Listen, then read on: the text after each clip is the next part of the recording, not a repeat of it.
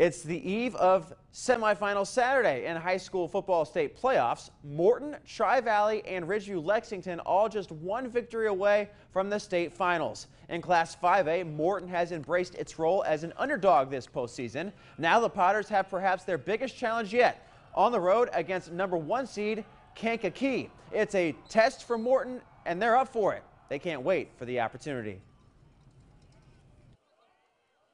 They're a very good football team, very athletic football team, big, fast, physical. Everybody's really good at this point. They got to play us as well, so we just have to play really good, disciplined football, and continue to find ways to run the football and control the game from that standpoint. Morton at Kankakee Saturday afternoon, kickoff at 3 o'clock. The last two state championships from Class 2A came from the Heart of Illinois Conference. Tri-Valley hopes to make that 3 in a row this season. The Vikings travel to Wilmington tomorrow in a battle of two 12-0 teams and the top seeds in their respective brackets. Tri-Valley feels well prepared for the showdown.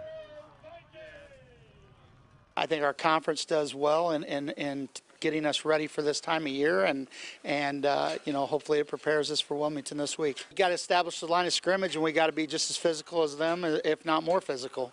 Tri-Valley at Wilmington, a 5 o'clock kickoff Saturday night. Ridgeview Lexington is representing the HOI Conference in the Class 1A semifinals. The Mustangs upset top-ranked A-Town last week, and now just one win away from a trip to a state title match in just the program's first year as a co-op football program.